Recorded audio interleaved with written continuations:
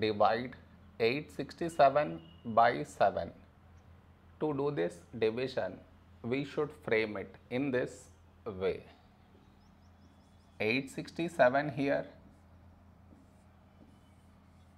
7 here.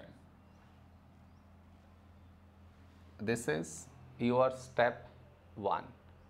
Next, here we have 8, here 7.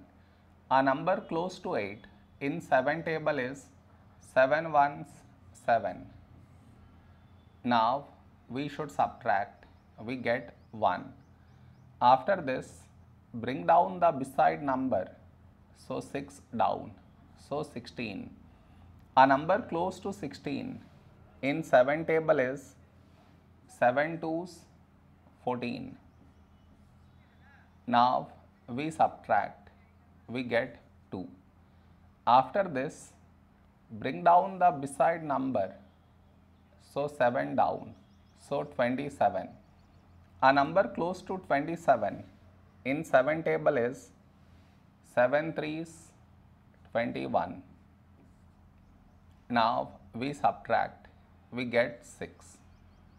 No more numbers to bring it down, so we stop here. This is our remainder, this is our quotient.